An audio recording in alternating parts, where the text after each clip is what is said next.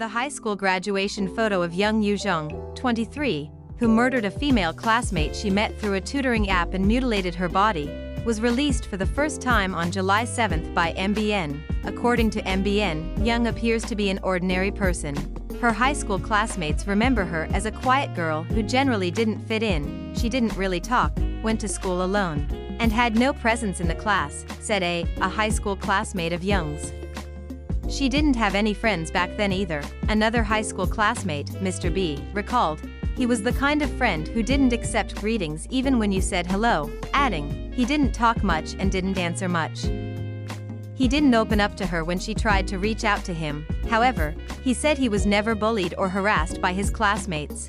Another classmate said that there were many times when Jung was hiding behind the curtain in class for some reason. She was always alone behind the curtain, and even ate her snacks there, said Mr. C, a high school classmate.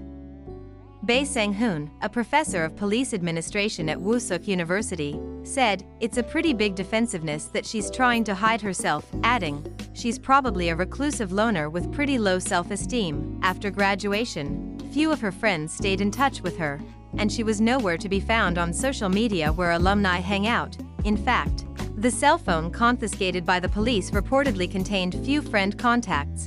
Meanwhile, Jung Yoo-jeong reportedly scored higher than serial killer Kang Ho-soon on a psychopath diagnostic test. According to the police, the Busan National Police Agency recently conducted a psychopathy diagnostic test, PCLR, on Jung Yoo-jeong, and her psychopathy index was in the 28-point range. The psychopathy diagnostic test consists of 20 questions with a total of 40 points, and South Korea considers a person to be a psychopath if they score 25 or higher.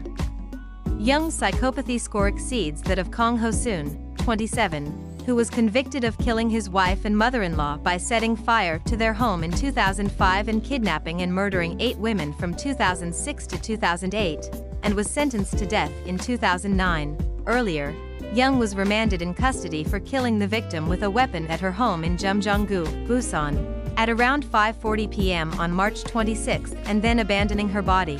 She put the body in a suitcase to make it look like she went missing, then traveled by taxi and dumped it in a forest near the Nakdong River.